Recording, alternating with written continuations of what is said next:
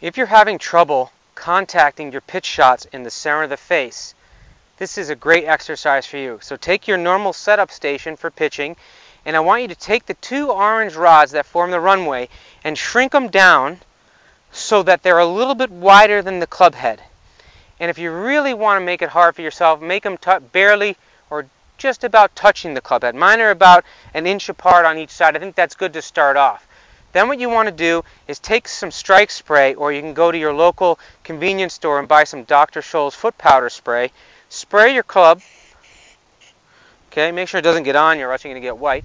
Toss it to the side.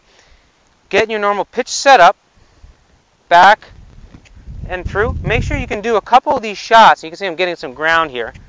Okay, make sure you can do a couple of these shots without hitting the poles first. Silly to do it if you can't hit the ground without a ball in the right spot. So now just pat this down a little bit.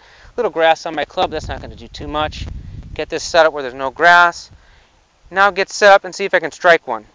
Hinge, turn, and point. Now a pretty good shot. Maybe not hit that perfect. You can see that one I didn't catch that great. I hit it, a little lower on the club face, but still in the center, just a little lower. So this is a great feedback station.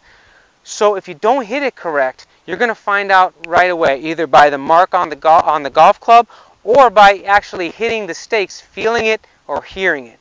So next time you're having trouble hitting it either on the toe or the heel, try this exercise. Put some strike spray or foot powder spray on there and see where you're actually hitting it.